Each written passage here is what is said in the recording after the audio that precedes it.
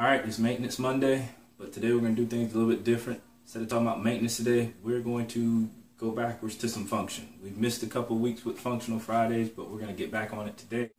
So if you can confidently say without question that you can pick up anything in your everyday life, a box of paper, the laundry off the floor, you can pick those things up and you've never experienced any pain with that, just watch this video and learn something about lifting that hopefully keeps you that way and keeps you from ever having pain while doing simple tasks like picking something up. But if you have felt that jolt of lightning going down the back of your leg, that deep ache in the middle of your back, or your back locks up and freezes when you go to pick something up off the floor or reach across the table to get something, like and share this video. So all of us know the motion of lifting. Many of us have seen the videos at work where we have to learn the proper lifting technique to do the job so you don't hurt your back, hurt your knee. And many of us have had someone tell us that we're lifting incorrectly as far as going to pick up the laundry basket and stuff like that. And it's typically because we are doing it wrong. And if you continue to do it wrong, you're going to hurt your back. That's why they're telling you. That's why they have those videos.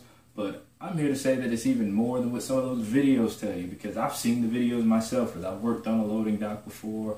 I've worked in stocking before. And I've seen the video. It's the same thing. Lift with your legs, not with your back. Make sure you're bending your legs. Make sure you're not making your back do the work.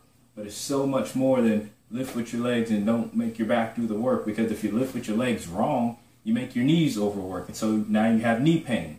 Then you go back to lifting with your back. Then you have back pain. It's this vicious cycle going round and round between your back and your knees. All of those lifting videos, all they talk about, use your legs, don't use your back, don't use your back. But the one thing they never say is keep your head up.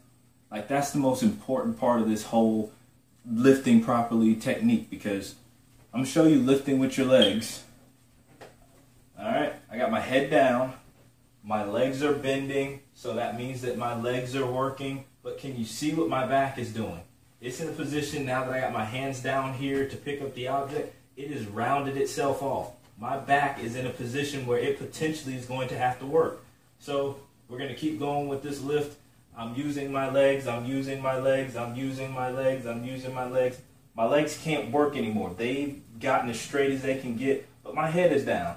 Now I have to come back up. I use my head, I come up. My back just worked because it was in this rounded off position. So that last little bit of work to come up straight, my back just had to do that job. And yeah, it's only a little bit. Your back had to work just a little bit. But just think, you're doing this over and over and over again at work. Before you know it, your back is going to get tired. Those little small packages that you do this over and over again with, the laundry basket that you're picking up and carrying up and downstairs over and over throughout the day, that little bit of motion, your back is working. Your back is doing that job, and by the end of the day, your back hurts. And then you have that potential chance where that one time when you do it, the back just locks up because it says, you've made me do this all day. I need help. I'm not supposed to be doing this job. But those videos for lifting techniques, they just said lift with your legs. You've been lifting with your legs, but you've also been lifting with your back. And it's just simply because your head was down. If your head is down, your back is going to go down. So what you want to do, first move, you want to keep your head up. Go down, grab the object. I know a lot of you are going to say, but I got to see what it is that I'm picking up. Okay, I get that. You go down, you look, you see, you get your hands on it. You bring your head up first, because now your back is back in that erect alignment. My legs are working, my legs are working. I'm done. My back never had to do anything. And it's simply because I kept my head up. So always remember that. Head down, back down. Head up, you're going to save your back. Straight down and straight back up. There are also those of us who have not the issue with their back when they're lifting, but the issue of their knees when they go to lift and pick something up. They keep their back perfectly straight. They get real close to the object, but then they get here and they can't come back up. And it's because of their knees. It's not because of their back, because look, their back is completely straight. They have nothing is hindering their back from coming up, but their knees. Their knees are so far out over their toes that to get back up, the hamstrings aren't really giving much work or much help. The glutes aren't really giving much help. And they go to come up, and then their knees have to do all this work. And it's because, like I said, the hamstrings, and the glutes aren't working, and they're not working because when you're down here in this position with your knees so far forward, your heels aren't on the floor. And if your heels aren't on the floor, your hamstrings and your glutes can't work as effectively as they should to help you out in this motion. So we got to get back here where the heels of your foot are down. Your hamstrings and your glutes are working now because they're in that work position, and they can help you come back up out of that lift. Right, so the way you want to practice this to make sure you can have that perfect lifting form when you're picking something up off the floor, first you want to get a chair. That way you have a cue to know exactly what your body should be doing, because when we go to sit down in the chair, we almost do a perfect squat. We reach our butt back for the chair, but we flop down. We let the muscles stop working and we flop. And that's the whole reason why when we sit in chairs we flop.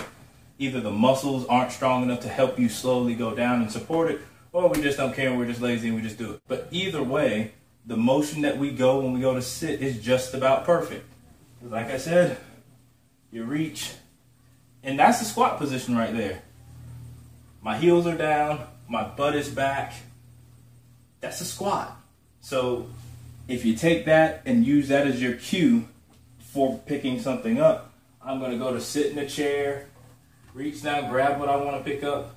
You hover right above the chair and then come back up. And that's a perfect squat to go to lift and pick something up off the floor. A simpler way to put this is you would never go into a gym, get on a squat machine, put weight on your neck, and do that squat and let your heels come off the floor, your toes come forward like this, and have your head down. You would never do a squat in the gym like that because you know that it's going to cause you serious damage because you're not doing it right. Your form is off. It's the same thing with doing a squat to pick something up off the floor. You don't want to have your knees going forward, your head down, because now you don't have control of gravity. The gravity has more control of you, and you try to come up. And again, your knees overwork, they go out, they freeze up. Your back goes out, it locks up, and you're stuck there. And it's simply because you didn't use that form to do it correctly. You used the form that you would never use to lift weights in the gym or to do a squat in the gym. You got to think of it the same way. The same form that you would do a squat in the gym with weight on your neck, you got to use that same form to do a squat to pick weight up off the floor. They're the same motion, they're both squats. We got to do them right. You got to think of those everyday functional activities as exercise activities, because last time I checked, weight is weight, work is work, whether it's in the gym or at home. And if you don't do it right, you're going to cause problems, you're going to have pain. Another part of lifting that gets a lot of us is the reaching element when it comes to lifting.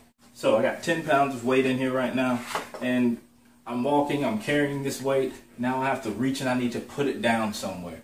So many of us don't think about that core. You know, you had to know I was coming with this, but you take the weight, you reach it away from your body, and you go to put it down, and it does that number to you and wants to yank you forward and yank you down with it when you go to put it down. And it's because your core wasn't working. Your core wasn't doing its job. And if your core isn't doing its job, you take this 10 pounds of weight real close to your body, you reach it out, you make your back do that work. And you'll know if your back is doing it, because for one, if you can just push into your stomach and it gives and you can push into your gut, we've said it before, the back is doing all that work. But that 10 pounds of weight that you got in this basket without your core feels like about 100 pounds of work happening on your back because gravity is pulling this down. Those muscles in your back are tiny. They're not big enough. They're not strong enough to do the work of supporting weight out here. So you got to remember, when you're reaching weight away from your body, your core has to be doing that job to help. Don't get stuck in this number here, letting your back do this work to support this 100 pounds, what it feels like to it, when it can just feel like 10 pounds to your core. Make your core do its job so that way your back does not hate you later. Remember, like and share these videos. Help somebody else save their back from potential pain that they don't need to be having. Be fit, be functional, be blessed.